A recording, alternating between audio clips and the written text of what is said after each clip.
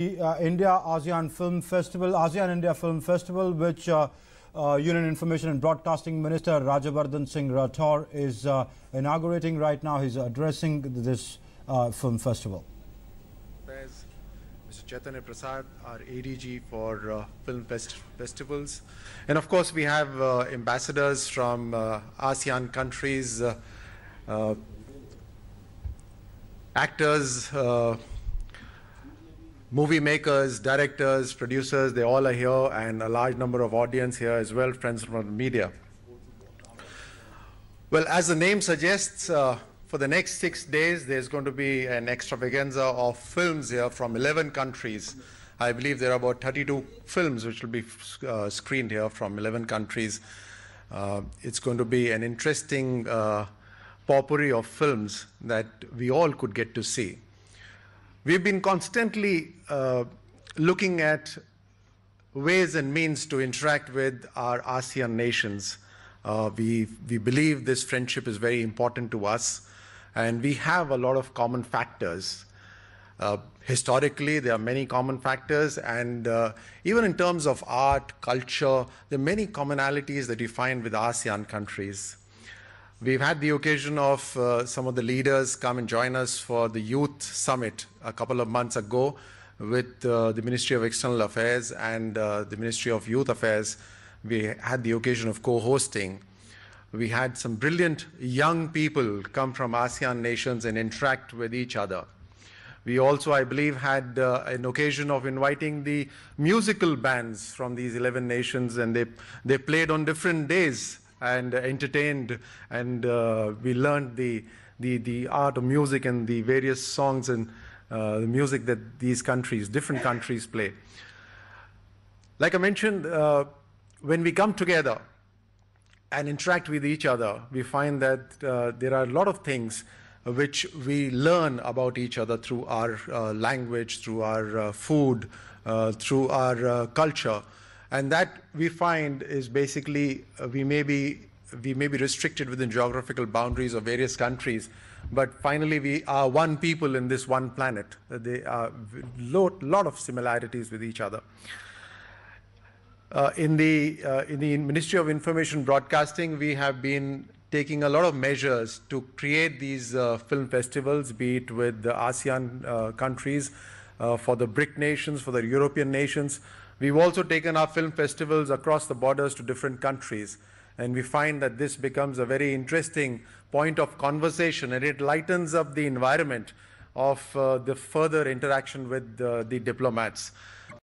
When we were sitting before coming into this hall, we had a very interesting conversation on Indian films, and it'll be a pleasure for all the diplomats, not just ones present here, but also those who are not here, to regularly screen Indian commercial films, because I know when I used to be traveling as an athlete to different countries, one very easy point of conversation used to be when they would start naming our film stars or some of the dialogues from our films.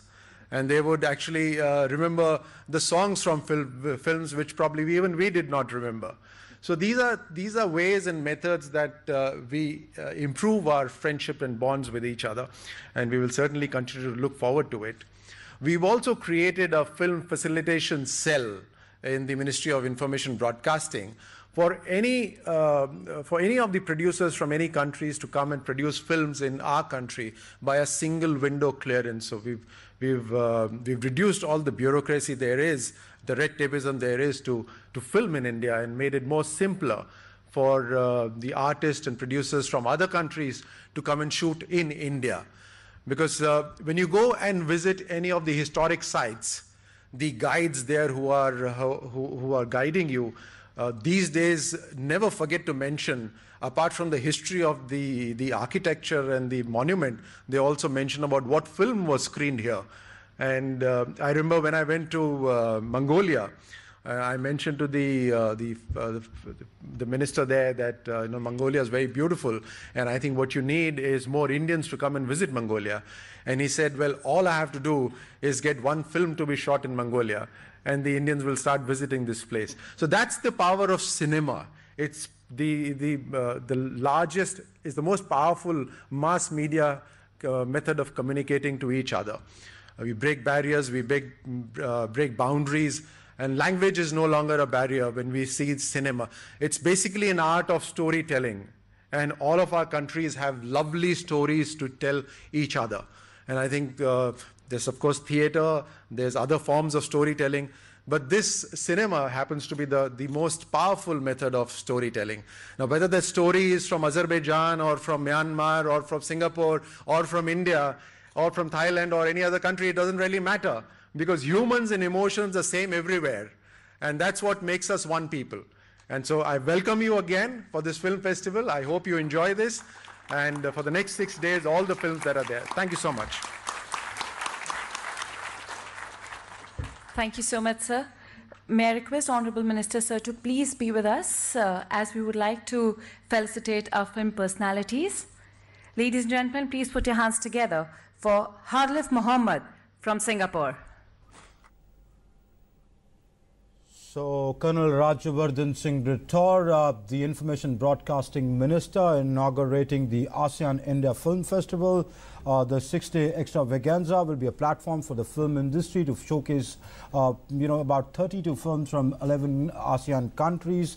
The festival celebrates the excellence of cinema by showcasing films, as I said, from the ASEAN countries, and the minister stressing on the need for, films being the agents of cultural exchange and people-to-people contacts.